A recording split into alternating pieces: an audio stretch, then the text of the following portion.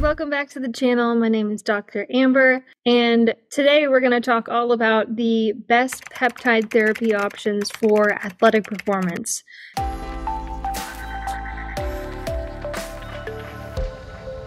Let's get back to the list. So epicatechin, 50 milligrams daily. This is a supplement. This is also taken by mouth. It's a capsule, and this has been shown to preserve muscle mass. So you know about myostatin and follistatin. Epicatechin really works well here. So your muscles are really endocrine organs in that they can produce some of these molecules that play a hormonal role, like follistatin and myostatin. So we really want to increase the follistatin level, which is what epicatechin does, and decrease the myostatin level, and that helps us to build muscle. The reverse is also true. So if we have low levels of follistatin and increased myostatin, we're going to have difficulty building muscle. So epicatechin has just been known as a helpful supplement really to improve muscle repair and prevent muscle wasting. Now, Mots-C is another peptide that I love using along with 5-amino-1-MQ and NAD for mitochondrial function. So I think about these being really pivotal for mitochondria. When we fuel the mitochondria, we can get better output because all of your muscles and nervous tissue have dense amounts of mitochondria. Those are the two tissues that really have the highest concentrations of mitochondria. So these make sense from a output perspective in terms of muscle mass and the nerves that are firing to engage the muscles. Mots-C is a mitochondrial-derived peptide. We use it for fat loss, but it also can help with muscle building. We use it in anti-aging protocols to reverse cellular senescence, which is really where the cells quit working properly in terms of energy production and clearing toxins out of the cell. So it's interesting, Mots-C has actually been found in some of the longest lived Japanese people, your centurions, people live 100 plus years old. So we found a link between elevated levels of Mots-C, or at least very sufficient levels of Mots-C, and extended lifespan. So this one makes sense from a mitochondrial perspective.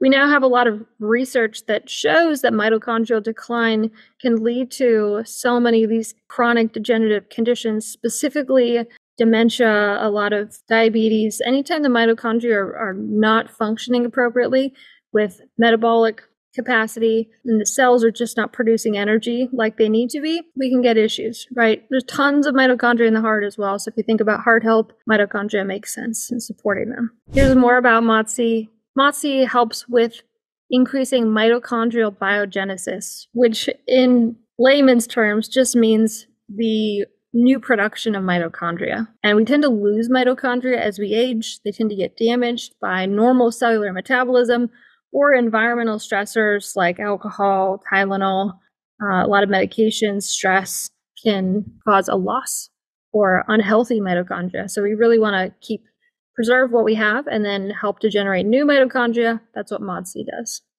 We know that Mots-C can help decrease insulin resistance, help with fat loss, better energy, right? Better transport of blood sugar to muscle cells to be burned for energy instead of stored as fat. And then helps with metabolic health, improve health and lifespan. So lots of benefits to this one.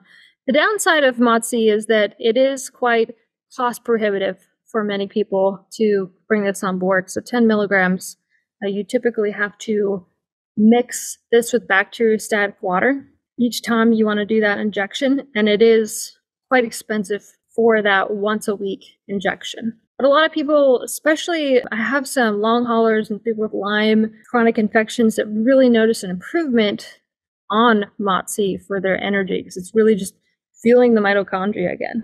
And then the last one on the list, C-Link or C-Max. These two are really awesome peptides. I think about C-Link as more specific for reducing anxiety, but it does have this nootropic brain enhancing effect as well. And then C-Max is really improving your level of BDNF.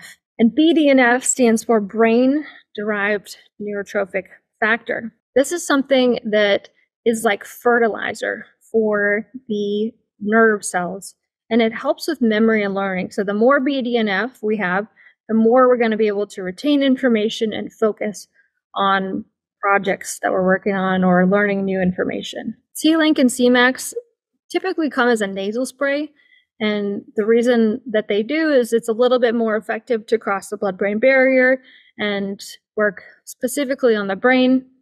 Here, C-Link has a effect in terms of calming the brain with GABA production. That's the link. And C-Max works more on BDNF, as I mentioned.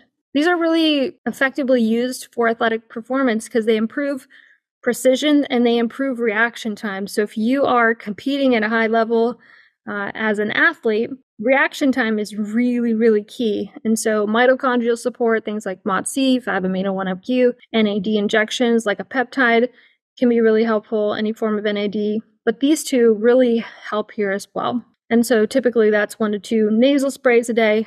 And that's a very easy way to utilize this instead of having to provide an injection prior to working out. The only other peptide combo, the blend that I wanted to show you, is this blend by Healthgevity. And it's called Advanced Muscle Support Anabolic Peptides Complex. And this blend that's in here provides a lot of the repair capacity. So if you don't have access to the injectable peptides or working with a practitioner who can help here, this would be a good option for athletic performance and athletic repair. It really has these 3 different proprietary blends, so Synactive, Astrogen, and Peptistrong. Noto Ginseng, Panax Ginseng, has been one of the best things for performance, for energy, right? And I love utilizing this blend in athletes because many times the athletes that I work with will overdo the caffeine, right? It's caffeine in the morning, noon, evening, before a workout. So instead of relying so heavily on caffeine beverages for performance, which they can help, but essentially only to a certain extent, we can utilize some of these other nootropics, nutrients, mitochondrial support, ginseng, things that can help the cell to perform better instead of just really drawing on those adrenal glands to constantly being produced. We can use some of these compounds like ginseng, like these mitochondrial support options to help the cellular output to improve. Nootropics can be really helpful as well here with athletic performance instead of constantly relying on caffeine to output cortisol all day long, and especially before a workout. It'll prevent that adrenal burnout situation that happens in a lot of athletes that suffer from overtraining issues. Utilizing some of these natural ingredients can really just make all the difference. And then one that we didn't mention as far as repair goes, connective tissue repair, is BPC. We think about this for gut health, but it's also really amazing to protect the joints, connective tissue from damage. So if you're putting a lot of stress and lifting heavy weights or training frequently, you want to ensure that you're repairing well and the integrity of those tendons, connective tissue is really healthy. And so BPC is a way to also protect against some of those injuries. It comes in a capsule and an injectable form as well as the spray. So let me know your thoughts on all of those options for athletic performance. Have you used any of these? Are you curious about getting started on these? These are options that are available through working with a peptide doctor, somebody who's trained in peptide therapy. I'll put the link where you can find a doctor who's trained in peptide therapy below. That's really the best way to go about starting on these or experimenting with these for athletic repair, right? I never recommend starting these on your own without medical supervision. These are really targeted strategies for someone, and there are potential side effects as well for some of these. And although peptides are really natural to the body in that we're providing chains of amino acids that help with repair, that help with cell health and cellular output, these do have potential side effects, and I never recommend starting on any protocol with peptides without consulting a practitioner first. So I would love to hear your thoughts, your comments, experiences. Have you used any of these combinations that you've seen helpful in the past, or other topics that you're interested in learning about as far as peptides go? So leave that in the comments. I am so thrilled to have you part of the community. Thanks for tuning in. And if there's any other topics we can cover, let me know in the comments. Thank you so much for joining the channel, and we'll see you next week.